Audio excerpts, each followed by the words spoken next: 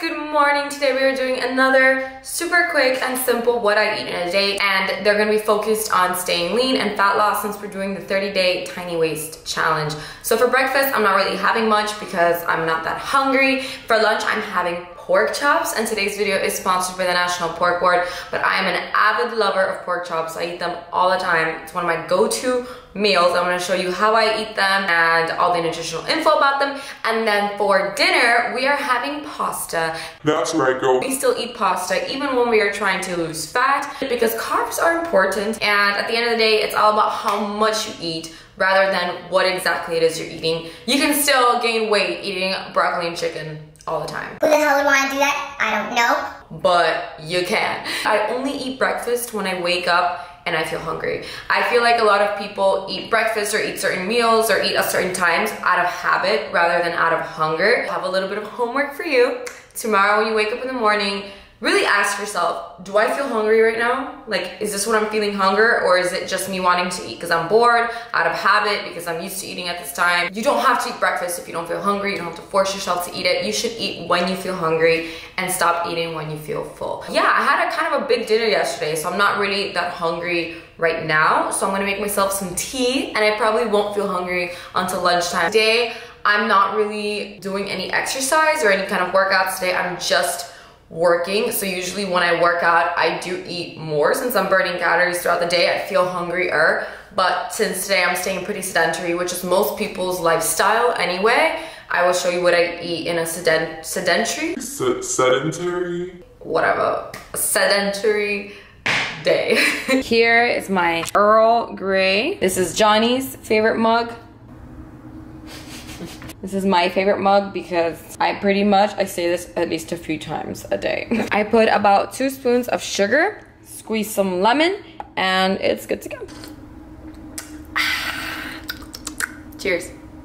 So now it is time for lunch, and I am starving, girl. I completely forgot it was lunchtime because I was working the whole morning. I lost track of time, and now I am so hungry. Thankfully, my lunch is super quick, super easy to make, so I'll be eating real soon. I am making pork chops, one of my favorite go-to little lunches, and I'm working together with the National Pork Board to bring awareness to people and educate people about pork nutrition, and also to fight misconceptions that some people may have about pork. So when I cook my pork chops, I start off with cooking some onions. I chop up some onions and I cook them on the skillet, and I cook them until they're nice and translucent, especially sweet onions, to really get that flavor. Once they're cooked, I put them to the side, and in that same pan, in kind of like the leftover oil, I will cook the pork chops, just so that the pork chops have like the flavor of the sweet onion to really bring it in there. For flavorful, tender, and safe pork, you should cook the pork until a meat thermometer reads 145 degrees Fahrenheit. You measure it by placing it through the side of the pork chop, giving it a 3-minute rest. So it is a huge misconception that you have to cook the pork until the inside is super white and the juices run clear. You can have delicious and safe pork when it's lightly blush on the inside, as long as the meat thermometer tells you 145 degrees.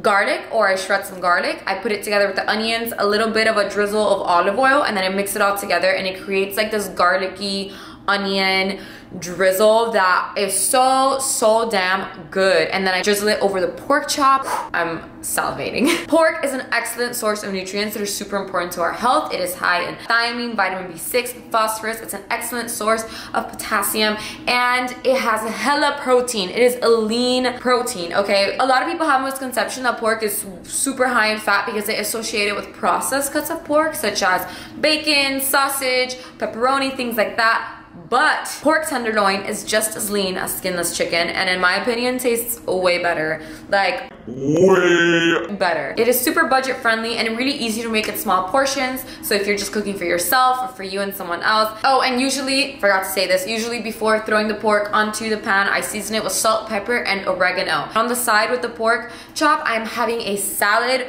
Baby spinach, baby arugula. I love arugula. This is my favorite. Here I'm putting my favorite dressing, which is a cheese and pepper salad dressing. You can use your favorite dressing or olive oil or whatever it is you prefer, and I like my salad saucy, so no, I don't go light on the dressing. And that's pretty much my lunch. It takes about 10 minutes to make, and it tastes really, really good. It makes me feel fulfilled, a great source of protein. And as you can see, I'm not really having much carbs with this meal, and that's because for dinner we are having some delicious, delicious pasta. This right here is so good.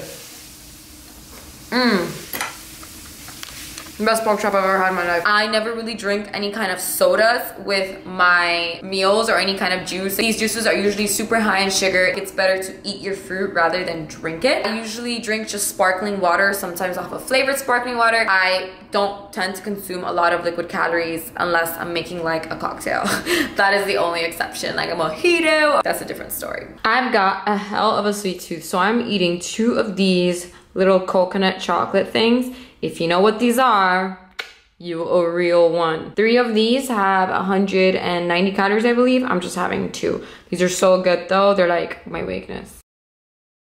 I am having pasta for dinner. So as you can see, for breakfast I didn't have much, and for lunch I didn't really eat a lot of carbs. You don't have to split every single meal totally evenly, like, oh, you need to have the exact same amount of protein, carbs, fats in every single meal. You can split it up between meals as long as you get your macros in throughout the day. So we are having pesto pasta. I am using a store-bought pesto because I have found one that I love. And then I also dice up some tomatoes to put over the pasta just to add a little bit of freshness. And then I top it off with feta cheese. And this combo tastes so, so good together. It's pretty simple, straightforward recipe to make. Here is my plate. I finished pretty much everything. So now, honestly, if I had more pasta on my plate, I probably would have kept eating just to finish it. And like, I'm tempted to eat more, not because I'm hungry, but because it tastes so damn good. I'm not gonna add more to my plate because I know I feel satisfied, I know I feel full. So instead, what I'm gonna do is I'm gonna sit back, I'm gonna drink some more water,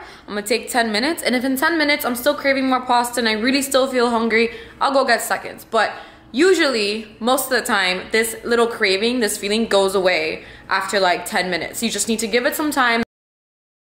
Finishing the night with a few scoops of chocolate ice cream, nice and simple. So as you can see from all the things I eat today, I'm all about balance. I don't restrict myself on any one particular type of food. I like to eat a little bit of everything. Why is Loki sitting down like that?